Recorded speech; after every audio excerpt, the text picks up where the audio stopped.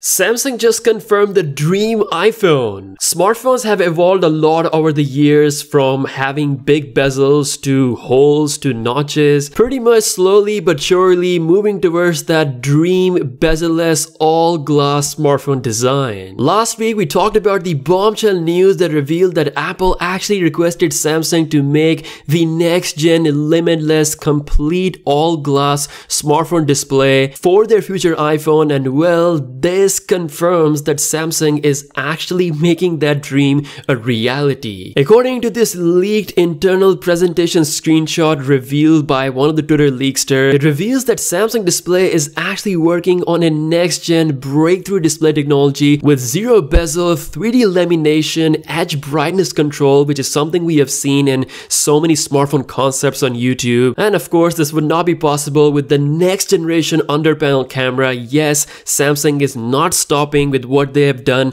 with the Z Fold 5. Apparently, this next-gen under-panel camera is about 50% better with higher transmittance as well as better optimized pixel structure for that light passage. The development for the under-panel camera has been going on for years, and eventually they will get to a point where the quality is gonna get just as good as a traditional selfie camera, and that's when it's gonna be implemented on major flagship smartphones including Samsung's themselves, and of course that dream iPhone. Again, this leak is coming from Samsung's own internal presentation, so pretty much it confirms that the dream limitless iPhone display that Apple requested to Samsung a few weeks ago is actually now in the works. Along with Samsung, LG has also been approached by Apple to make this limitless display for the next-gen iPhone, so it's gonna happen, but not anytime soon. The expected release date for this next-gen technology could happen in 2025 or 2026. Once again, Samsung is making Apple's dream a reality.